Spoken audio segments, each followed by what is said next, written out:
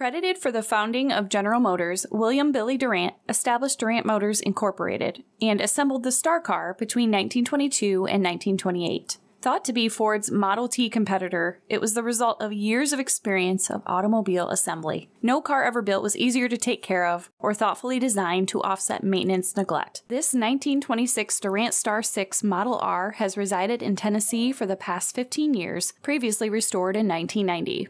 With the original side-step carriage mount, it is currently operable and drivable. This is your opportunity to own a once rising star.